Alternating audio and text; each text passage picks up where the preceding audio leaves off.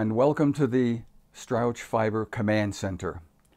I'm Otto, and one of my duties is answering emails from customers and retailers covering all sorts of topics. Here's a question I just received. How to put the chain back on the sprocket.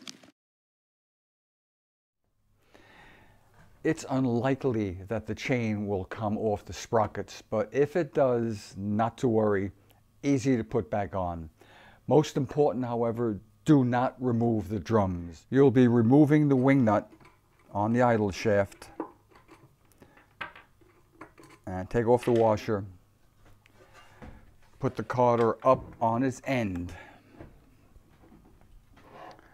You're going to slide out the idle shaft and remove the sprocket. Now, if the chain is also off the small sprocket, it's a good opportunity to clean off any fiber that's on it.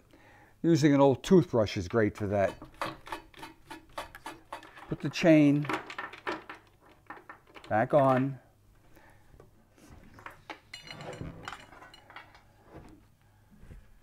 Now what you want to do is take the chain and put it on the large sprocket.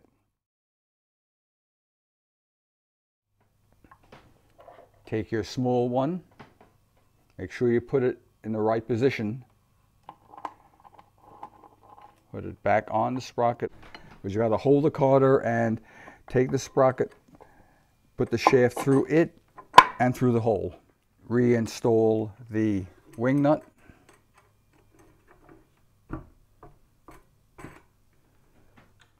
That's it. You're back in business.